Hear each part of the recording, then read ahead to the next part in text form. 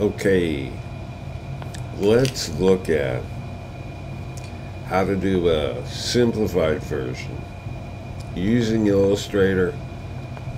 Basically, just a straightforward self-portrait vector drawing. There's lots of examples of vector drawings, different ways you can go about it. I know you've heard me say the biggest deal about learning how to do this is organization, using layers, having a process. So that's the main part of what I'm going to show you. Let's start by creating a new file. Okay. It isn't critical what size it is, but as a default, let's just do letter size. Illustrator by default, unlike Photoshop, usually gives you CMYK instead of RGB. Now, in this case, it doesn't really matter, but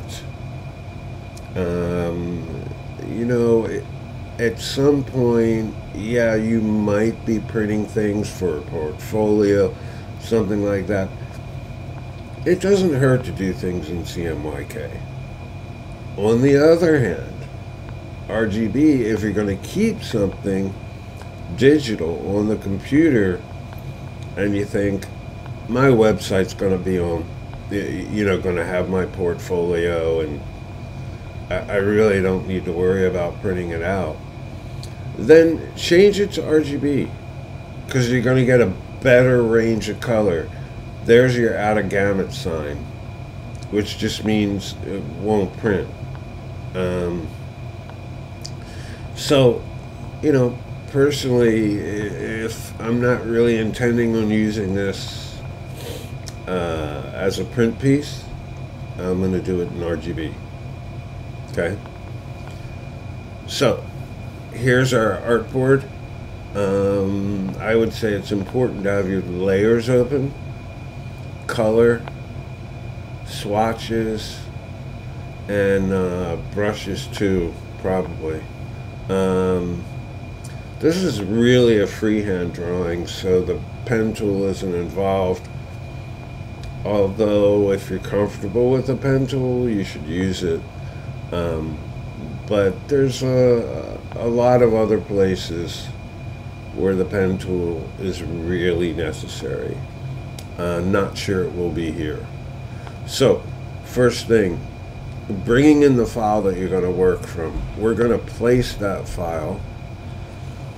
You're not going to copy it from Photoshop and paste it in Illustrator.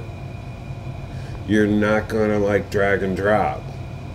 You have to do a place. Placing means that the file is not actually embedded in Illustrator. The file still remains a Photoshop file, a separate file that's opened at the same time that your Illustrator file is, but it isn't embedded. Whatever size it is, putting that amount of pixels in Illustrator can slow it down, especially depending on how much RAM you have and so on. So it's a good idea to place it, but what that means is you need to have a folder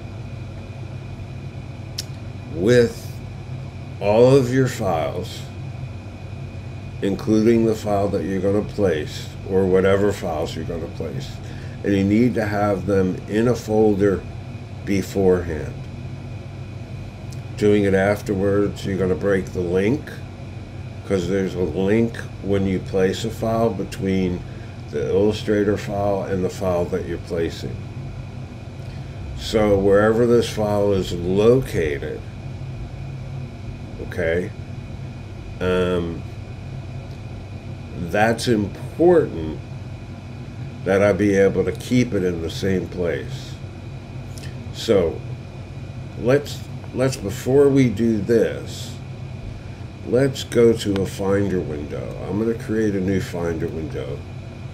And you can do something similar when you're doing this. And first of all, my file's on here, okay?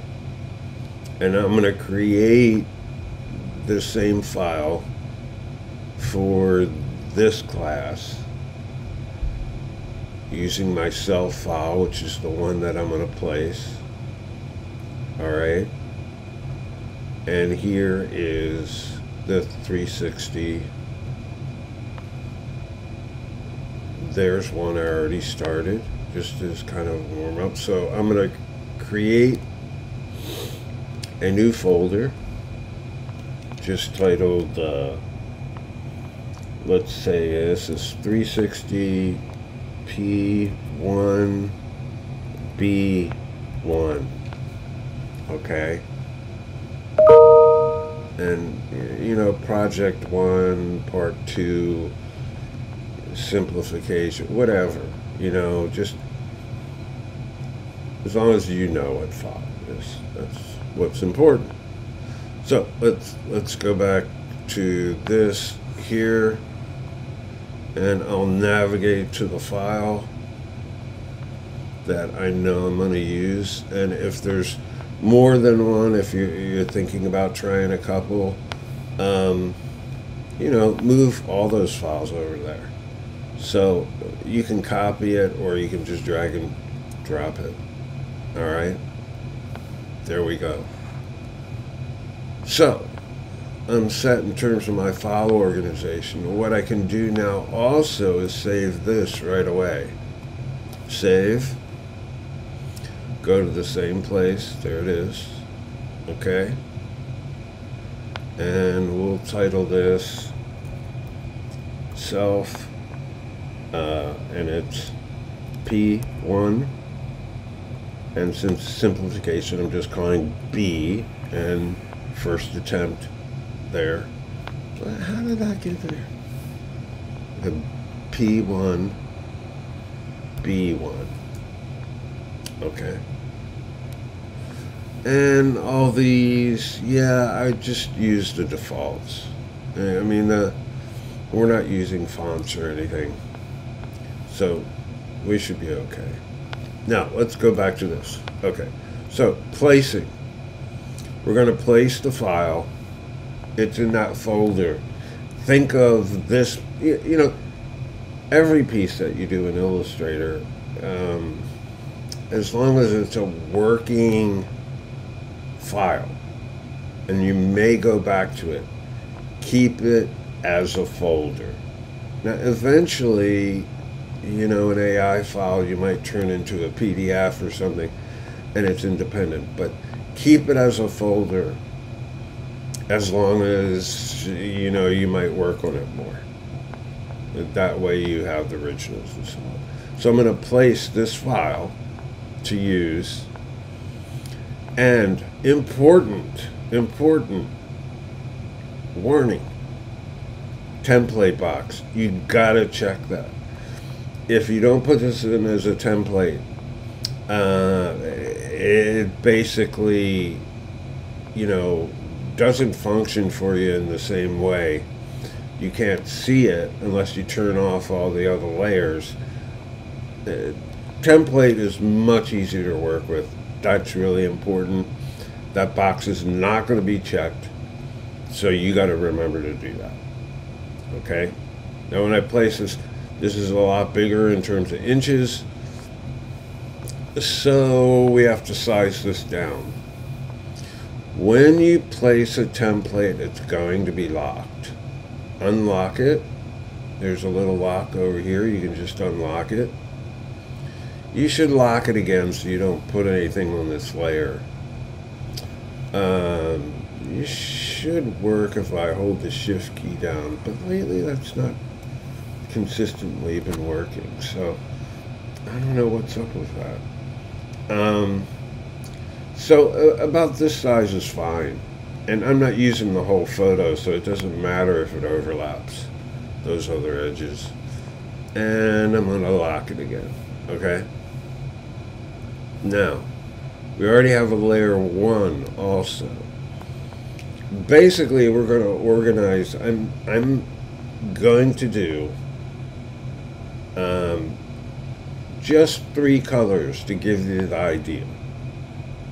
Now, you could do a lot more. I mean, 12 is easy. Set up individual layers for individual colors. And you may have to do, you'll see when you get to it, you may have to do more than 1 layer for a color. So, layer 1, I'm going to call my base color. Now that's also, in this case, going to be my lightest color. I'm going to work light to dark. That's another thing about this that you have to think about, plan ahead. If I look at just the face, okay, generally speaking, light to dark probably will work a little bit better than dark to light. You want to work in some order. You can work from the middle out in both directions also. Just have a plan, a process, a structure to it. You need to organize it, okay? So that's my first. I'm going to create another layer now. This will be my midtone. Okay.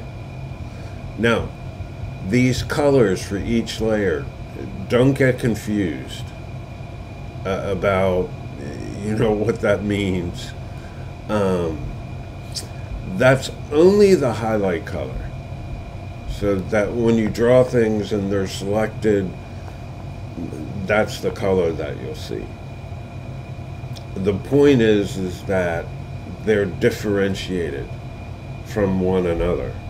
So you may, there's times where you want to choose your own color so you can see it, and you can always do that. If you want something dark because you're working on a template, maybe we'll choose something darker, like dark blue. Okay, that might work better. All right. Then we create another layer for our darks.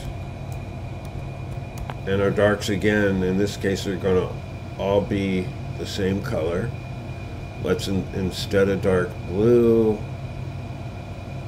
let's use a dark red or purple. We'll use burgundy. Okay. Now, your colors. One of the reasons that you're setting up this organization is so that your drawing retains flexibility. You can set up 3 colors, your base color, midtone, and dark. You can do that ahead of time. But as long as you organize things, that's going to be a flexible thing. If you weren't doing this in an organized way and you just had hundreds of independent objects on one layer, your color would be very inflexible. Whatever you did that first time, it would be hard to go back, select everything of that color and change the color. So what we can do is, first, our base color is very simple. All I'm going to do in this case is use the shape tool, a rectangle. And the base color is just exactly like it sounds. That's what you're starting with. That's everywhere. So instead of, for example, having white, we're going to have a base color. And so I'm going to click and drag this rectangle to about what I want for this self-portrait, okay? Now that's the color I have right now, which is white. And I'm going to adjust that a little bit with a little bit of red. A little bit of green, a little bit more blue. Yeah, so we want something a little yellow, a little bit of red in it. You know, it's much different than working with CMYK. Some people like working with CMYK because you have black, and adding black is, you know, makes color mixing easier in some cases. I don't know. I'm used to RGB too. So here, again, we have the same thing over here. This is our fill color and our stroke color. We don't want a stroke for now. So you choose this symbol, which is none. Okay? And we just have a fill color. Our fill color right now is this color that you see. Let's put just a little bit more color into it. And I'm going to push on the yellow a little bit more. Say there. Okay, now let's go down to our swatches. All right, and we want to take this and save it as a swatch, and I'll save it right there. Okay, so that's our base color.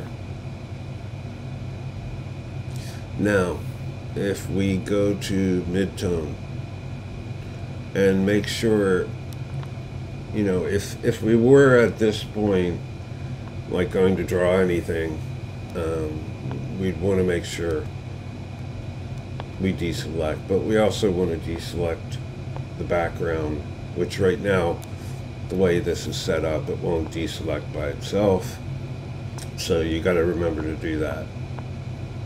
Okay, so this, if you can see it, this we're going to adjust, we're going to push both of these, push this to a midtone and save it. And at this point, again, because you have our organization, this is practically arbitrary. Yeah, I mean, I'm going to stick with this, you know, what I'm generally working with in terms of color. Well, hey, I forgot this tablet is a touch tablet. I'm not always used to that. Okay. So there's the color, you know. That's what we're looking at. And that's fine for now. So again, I'm going to save that right there next to the base color. Okay? That big triangle we don't need. I mean, rectangle we don't need. Okay?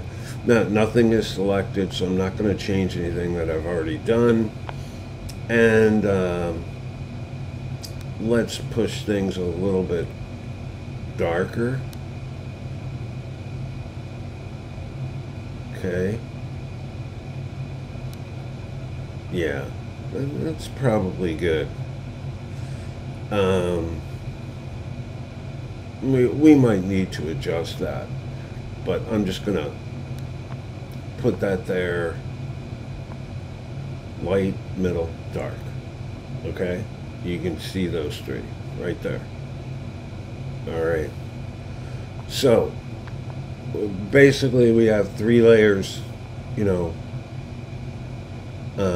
Your base color is already there. You may need to do a little bit of drawing that you go back in over top of these 3 layers. and put in lightest lights that you draw over. But I'm gonna come back to that, and let's talk about freehand drawing in Illustrator.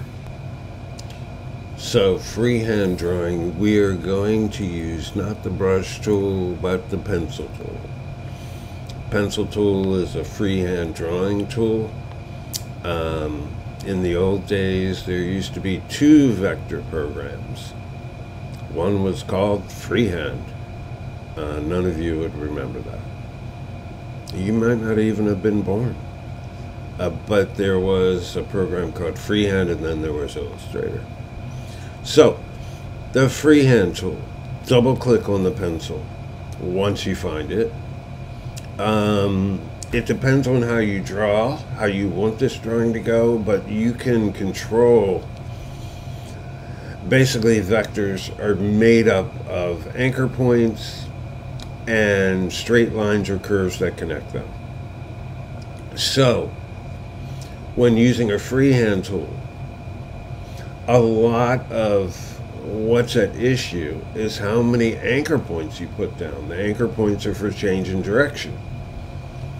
If you go towards highly accurate, you're going to have more anchor points, more change in direction. If you go towards smooth, less anchor points, less change in direction, more curves. So, you know, again, it depends on what kind of drawing you want. I always tend towards accurate, more anchor points. The way we're drawing, we also want to fill pencil strokes as we draw. We're filling them with the colors that we've already worked on. Keep selected. Well, no, that's not necessary, and in fact, it can kind of get in the way. So uncheck that. There's some cases where you want that. Not in our case. Don't worry about the option. Close paths when ends are within 15 pixels. 15 pixels is a lot. We do want to close all our paths as we're drawing. That's really important. But 15 pixels is a lot. So I'm going to knock that down to 10. Okay. Edit selected paths just means when a path is selected, you can edit it. Well, yeah, we want that. Okay, but this is important. This is the other part of that. Within 6 pixels.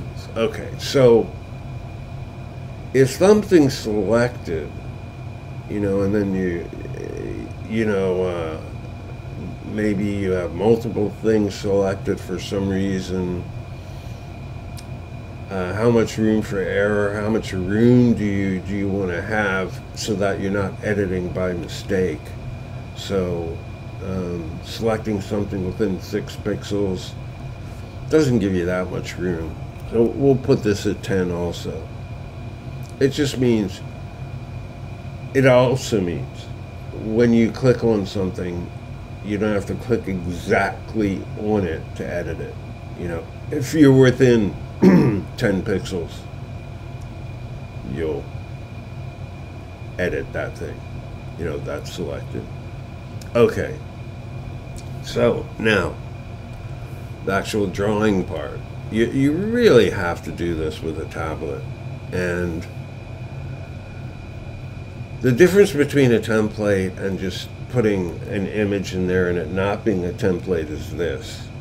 When you go to outline view, okay, everything that's printable on every layer, all the color disappears, all the fills, and all the outline color. So basically what you have is only the outlines of the vectors themselves in, you know, basically the anchor points and the lines that connect them, the paths that connect them. So what that enables you to do is see what you're doing, you know. So right now all we have is the base color down. So we're going from middle tone and working darker. Another thing I didn't mention, but it can always be helpful to, maybe do a little bit of editing in Photoshop before you work on something here. I didn't demonstrate that, but typically I would do that. Okay, so your midtone can shift. It depends on what information you need to get down.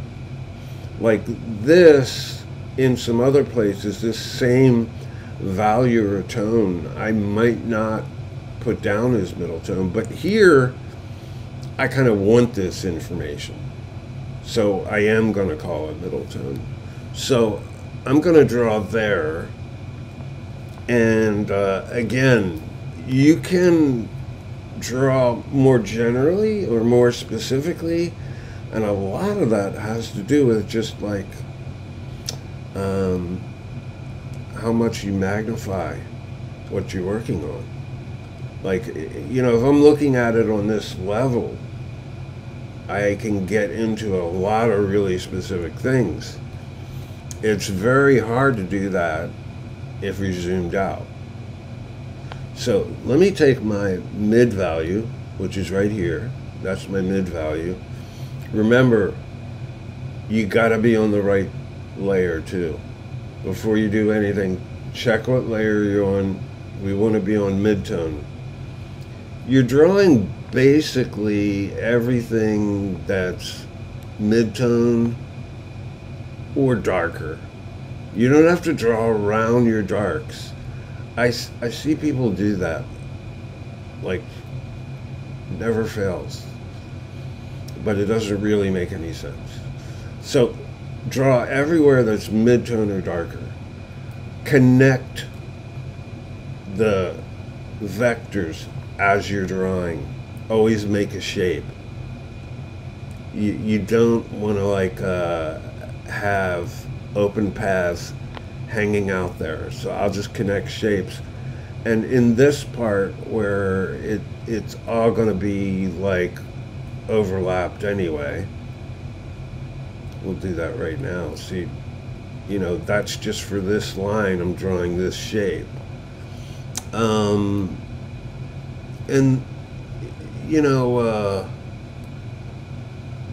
this level of specificity is kind of in the middle somewhere. You can get more specific than this. Okay, I'm going to keep my shapes overlapping. That was kind of like a mess up there. Let's take a look. Go to preview. Boom. And again, everything is on the mid-tone layer, right? So let's go back to outline. Let's go in further, okay? You want to be really specific? You can be, okay? So if I want to be really specific, I can be. And I have seen students do pixel specific drawings.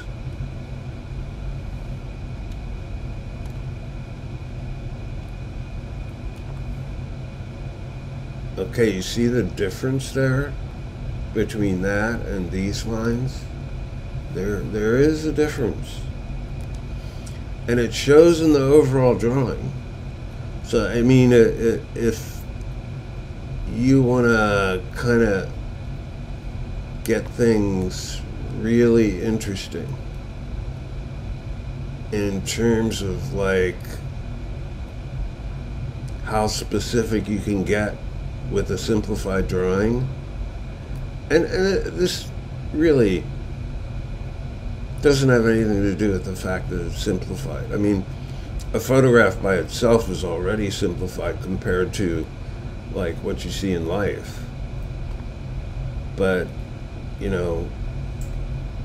this compared to, say, what I was doing before, has a bit more information, but it's still, in the end, with 3 colors or 4 colors or whatever, it's going to be very simplified. Now, there's disadvantages to being this specific too. You can kind of get lost in the detail, and the problem becomes is that you end up with fragments instead of more general things. So there can be kind of pitfalls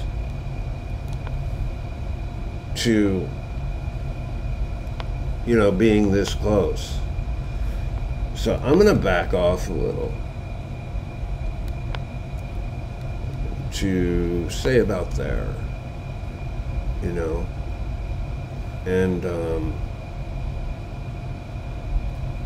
draw kind of around in the scale that I was drawing before. That would probably make a bit more sense. I mean, again, it depends on what you're going for.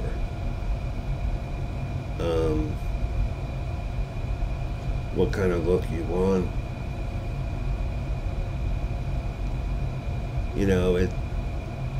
It's not easy, especially in this case. Some of these decisions might seem almost like they're arbitrary, and sometimes they kind of are, but I would say just try and be consistent.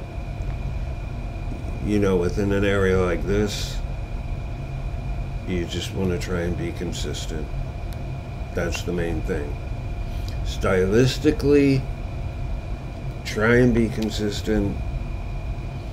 Try and also be attentive, focused. I can't say whether you should be relaxed or not. Sometimes that helps, but again, it does take attention, focus, and concentration to trace, and this is basically tracing, but to trace well. These edges matter. All your information is in every edge that you draw, since we have very little happening tonally. Only a couple of color changes. Very little. So everything is about the lines that you draw. So I did a little bit more there. And just a note, when I say try to be consistent, what that means is even when you have a line that seems a little bit smoother, you want stylistic consistency to start to really become a part of your work. So that means you don't let the source dictate to you how to draw, but your drawing kind of supersedes that. And what that means in my case is, even when I see information that's a little bit smoother than other information, I still want that irregularity in the line, that gives a certain sense of organic complexity. And so whenever I'm drawing like this, even if it does seem like, a little bit of a simpler line, I'm gonna make sure that, I'm varying the line that I'm drawing. And that might mean little squiggles or whatever. But The other thing worth noting is that there may be places where you really stretch what your lightest tone is, you know, where it appears, where your middle tone is differentiated from the lighter tone. Like, this probably would be, you know, my lightest, the base color. But if I want a little detail to be captured, I've got to use middle tone. You know, I've only got 3 to work with. So there'll be some variation on what mid-tone is. You know, there's things that I'm drawing on this side, which is the light side of the face, that if I'm doing the whole face, the other side of the face, you know, it would probably, the same tones would all be the base tone, the lightest tone. So the way we've developed this, basically we can adjust this color pretty easily, and as you can see, there's a lot of paths there, a lot of sublayers. You would, you know, once you do the organization, you would have to select them all individually. So the organization is really important. If I wanted to adjust my color, I could just click on this layer, click on the little circle here, which selects everything on that layer, and then let's see if I want to lighten it a little bit. I'm going to change it to something a little duller, and this has been switched to CMYK.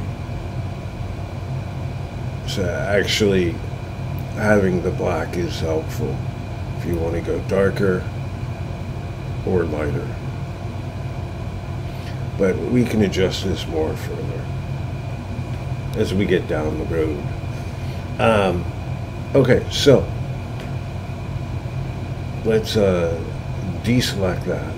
Okay, I'm just going to go to deselect, and let's go to the darks. Nothing is selected. I want to make sure of that. Again, here's our light, mid, dark. I'm going to select the dark, right? We can always push that darker. Go to view, outline. And again, remember, you're going to decide what is that darkest dark on the basis of like what you need to bring out. I gotta, since this was switched off, I gotta go back to this, fill new pencil strokes, don't keep selected, close path, 10 pixels, edit selected path, 10 pixels, click OK. Alright, so make sure you're on the right layer before you start drawing. Now you'll remember I did mention that you may have to create another layer to go back in and put highlights in with that base color. And that's things like this that you don't really necessarily have to work around, but you can go back and do. So I'm gonna go a little bit further with some darks, right? And again, it's really a judgment call to say where you're going to put a dark, where you're not. especially with something like this, and only working with 3 colors. It's difficult. You know, I can already tell how I'm going to change the dark. It's got a little bit too much saturation compared with the mid-tone and the base color. Let's go back to outline. So it's very subjective to say, especially, you know, in an area of the face that really we don't have a whole lot of darks, you know, where I'm going to go back in and put a darker dark. Might have little spots there. But again, this would be different on the other side of the face where there's more contrast. And let's adjust this now. I'm going to go into my darks, select them. So they're all selected. I'm going to go down on the color in general. And we'll see how this looks. That's much better. You know, might even, especially with something like this, might even lighten everything, considering the photograph that I'm starting with, the source. In which case, you know, I go back to the midtones again, maybe lighten them, and then go back to the darks again and lighten them.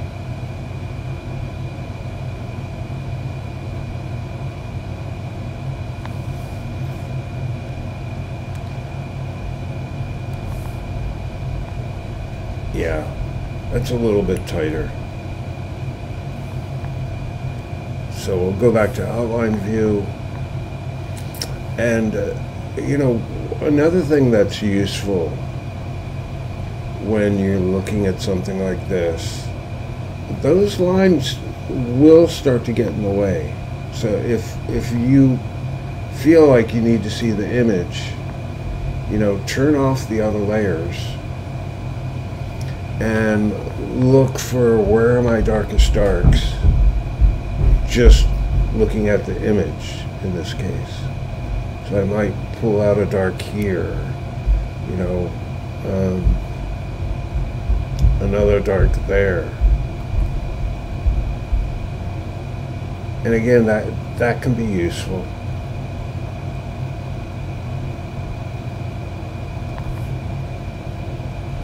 And particularly even down here, I might put in a few more of my darkest darks. Let's turn those other layers back on. Yeah, and that's useful. Okay. All right, so don't forget, if you do adjust your base color, mid-tone darks, don't forget to put them down here with your swatches. And you might even want to get rid of the old ones. It's just something to keep in mind, because if we go back, like let's say right now we're going to go back, add a couple of highlights on a new layer on top of everything, you want to have the correct colors here. That's easiest. You can always click on something, you know, on your artwork, but it's nice to have them in the swatches. So let's create a new layer, and we will call this base color, as it is our base color 2. Okay. And we want to make sure we're working with our base color. So we'll select that, go back to View, Outline, draw these couple of shapes in, you know, just like that, and that. Okay, and go back to View, Preview. Okay, so you also want to keep in mind, if you adjust your base color here, you need to do the same with this layer. So you would adjust this color, save that to the swatches, then click on the base color, second layer, and change everything to the color on the swatches. Keep in mind that you should save your swatch library, particularly if you're going from one computer to another. You should save it anyway. Save it as an AI file. The other thing is, and I don't know if this is something you'd want to do in one particular place. I mean, what I'm talking about is softening shapes. If you wanted to soften shapes, it really should be a part of stylistically whatever you're doing with that particular artwork. But with something like this, it really wouldn't lend itself probably to the style. But you can take any shape on here and go to Effect, Stylize, and Feather. And what that does is it softens the edge of the shape. In this case, this is a really small shape. So when you see the preview, a 1-point feather is going to really dilute that shape. Now if you have a larger shape, and again it depends on the way that you draw, it wouldn't work well in my drawing. But if you had a larger shape and you wanted to do the same kind of thing, like here, again, you could soften the edges. So from this point, you would keep working on it, or I would keep working on it. We want to do a save as we're going. Make sure you're saving it to the right place. And when you finalize a file,